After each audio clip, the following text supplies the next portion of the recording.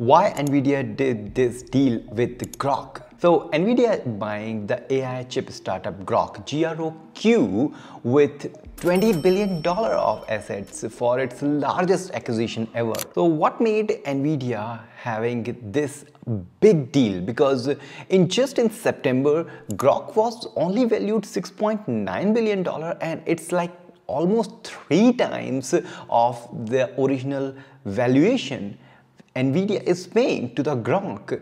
What made NVIDIA making this decision? So we all know NVIDIA, amazing company, the #1 company in the field of GPU for training of the AI model.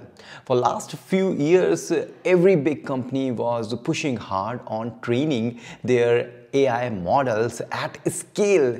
Thousands and thousands of GPU bought from NVIDIA, and NVIDIA was printing money. But what has changed? What made NVIDIA to look for GROK? Now, first let's talk about the GROK.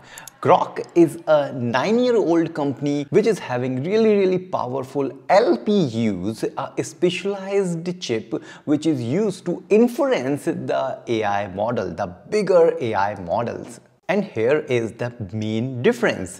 While NVIDIA is more focused on providing something which is used for the training of the bigger models, GROK provide for the inference of the model. That means basically whenever you prompt something and the algorithm it runs on a chip is provided by GROK.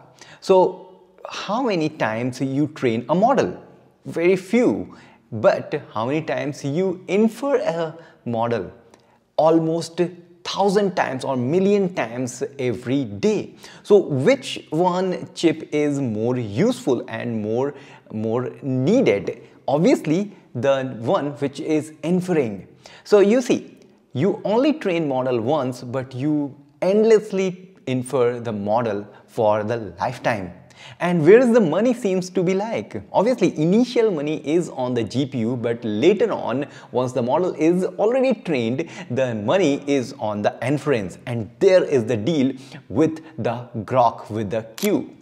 See, we all know Jensen, the CEO of NVIDIA, took it from a normal chip company to a giant AI company. And this is made Jensen a smartest person in the field of AI. He clearly knows when to shift the gear for the next big thing. When AI training was in the case, he pushed more on the GPU, the more powerful GPU that can be used to train the AI model. But the GPUs he created, like NVIDIA created, was the general purpose GPU, more of used for the AI model training. Here is the catch. Jensen clearly sees the trend. It's now falling towards the requirement for the GPU for the training of model. Many big companies is now having their amazing GPUs, the thousands and thousands of GPUs, and some of the amazing companies started building their own chip, especially the Google TPU, the tensor processing unit, which is why the Gemini 3 is so great, not only just on inference but also on the training. And here is the magical thing. You know who created the concept of TPU in Google? The name is Jonathan Ross. But do you know the CEO of GROK? Jonathan Ross. Yes, in 2017, Jonathan Ross left Google and started the GROK, and here he created the LPU, a specialized unit just for the inference of the AI model. That means the concept of TPU, the power of a chip that can be so powerful and specialized for the model in training as well as for the inference, is now available on the GROK. So obviously NVIDIA, Jensen cannot buy the TPU, cannot get to the Google and say that give me the technology, but what he can do, he can grab the company who is founded by the person who actually created the TPU is now happened.